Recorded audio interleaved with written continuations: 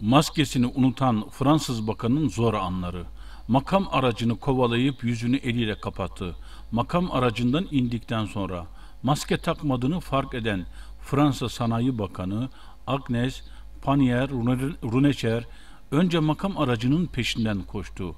Ardından yüzünü eliyle kapatarak önlem almaya çalıştı. Fransa'da kutlanan Bastille Günü'nde maske takmayı unuttuğunu fark eden Sanayi Bakanı kısa süreli bir panik yaşadı. Makam aracını kovalayan Runacher maskesi gelene kadar yüzünün bir bölümünü eliyle kapattı. Bakalım arkadaşlar. İniyor. Unutuyor. Unuttuğunu fark ediyor. Makam aracının arkasından koşuyor. Danışmanına soruyor.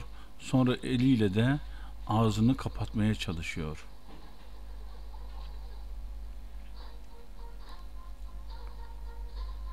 Sonra maskesine kavuşmuş. Güzel bir şekilde, güvenli bir şekilde. Halbuki maske takmayanlar da var, bakın. Evet. Bir kere daha bakalım arkadaşlar. Bu nedir biliyor musunuz? Bu halkına saygı, insanlara saygı, insanlara örnek olma çabası. Onun için Sanayi Bakanı Bayan Runacher'i ben takdir ediyor ve alkışlıyorum. Bravo diyorum kendisine. Sağ ol, var ol. İyi ki senin gibi insanlar, senin gibi bakanlar var. Maalesef Türkiye'de ben Cumhurbaşkanımızın bir kere bile maske taktığını görmedim. Yani herkese bulaşır da bu meret, koronavirüs illeti bazılarına bulaşmaz, yüksek makamdakilere bulaşmaz diye bir şey mi var? Ali kapatsın, Veli kapatsın, Ahmet kapatsın, Mehmet kapatsın, Ayşe, Fatma, Kezban kapatsın ama Cumhurbaşkanı kapatmasın, milletvekilleri, bakanlar kapatmasın, böyle bir şey yok. Böyle bir dünya yok yani. Bu halkı maalesef aşağı seviyede görmenin, kendisini üst sınıf olarak görmenin gizli işaretleridir. Ama Fransa bakanını bazılarınız aşağılayabilir. Bazıları ne unutkan kadınmış veyahut da amma da panik yaptı ha diyebilir. Ama işte bizim istediğimiz siyasetçi tipi profili bu. İnsanoğlunun istediği demokrasi seviyesinin üst seviyelerde olduğu ülkelerdeki siyasi profili bu. Yani halkla beraber olan, halkın içinde olan. Kaldı ki bunu en üst seviyede yaşayan Peygamber Efendimiz Hazreti Muhammed Mustafa'dır sallallahu aleyhi ve sellem. Yani demokrasinin de en güzel örneğini biz vermişiz. Biz verdik yani. İslam tarihinin sayfalarını incelediğimiz zaman böyle yüzlerce, milyonlarca örnek olduğunu görürüz.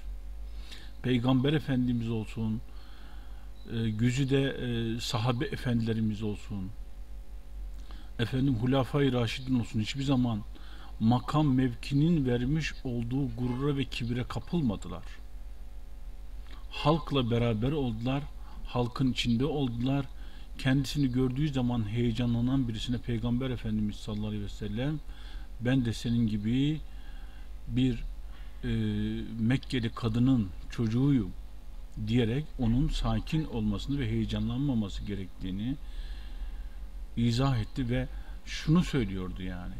Allah-u Teala'nın, Rabbimizin en hoşuna giden kişi yanına teklifsizce gidebildiğiniz, oturabildiğiniz, derdinizi anlatabildiğiniz kişi buyuruyor. Yani çok ibadet eden, çok işte takva sahibi, çok şöyle böyle, elbette insanlar içindeki en üstünü takva olarak en yukarıda olanlar, ama bunu hayatına geçirip hücrelerine kadar benimseyebilen insanlar, insanlardan bir insan olma.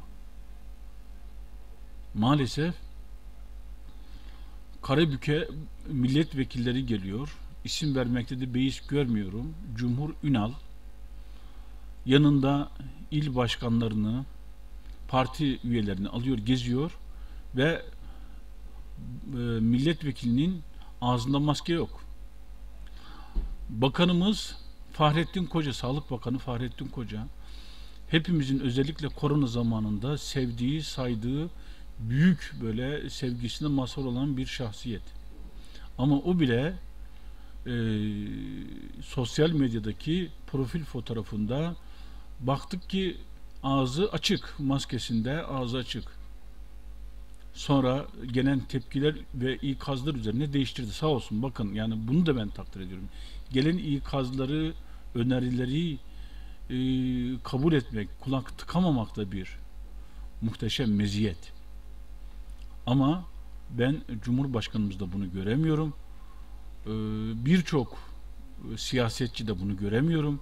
Halbuki takmaları lazım ama Cumhurbaşkanı ile bir araya geldikleri zaman Cumhurbaşkanı kendilerini, affedersiniz, öğretmenin öğrencisini azarladığı gibi azarladığı zaman hiç kimseden tıs çıkmıyor, yani ses çıkmıyor.